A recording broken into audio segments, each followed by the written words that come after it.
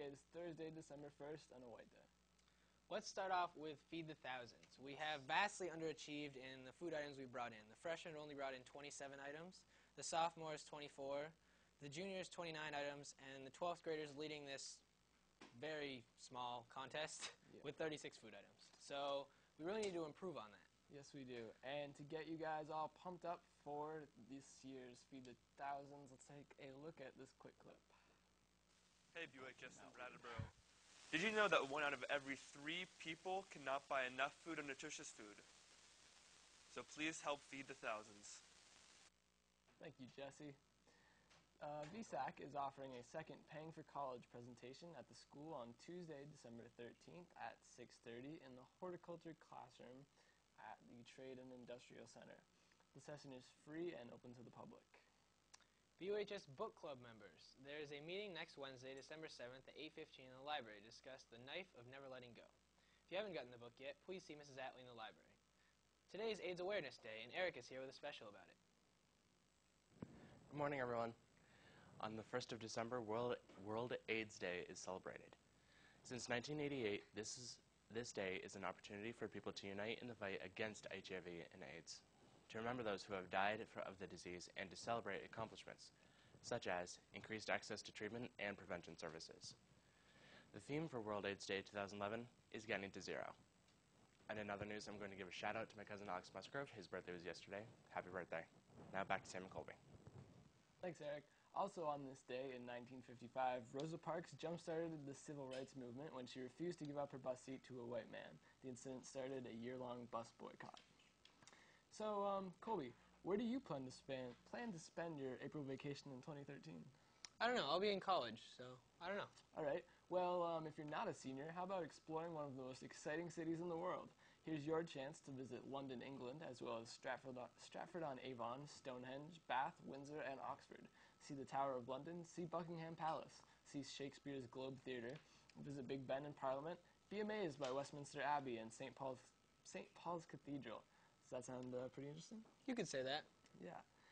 Then plan to attend an informational meeting about the BUHS London trip during Period 2 in Room 202 on Wednesday, December 7th, which is Activity Day. See Mr. Kramsky at Room 202 for a pass. How about those IBL's games last night, Colby? They were pretty intense. My team won in overtime, so. So let's head over to Jesse to see what he has for sports today.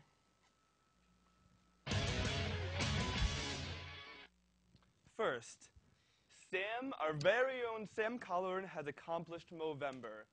He has not shaven. He's the first time he is clean shaven for a month.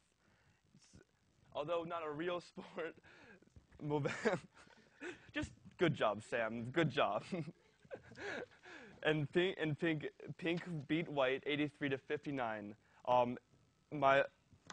Gray beat red 105-52. Blue, Sam's team beat black 60-48, and Colby and yellow beat green 77-72 in overtime. Back to you guys. Thanks, Jesse. Jinx. Jinx, yeah, okay. This year's musical will be Chicago, and will play in mid-February. Auditions will begin on Monday, December 12th at 3:30 in the auditorium for all students who are interested in being part of this show.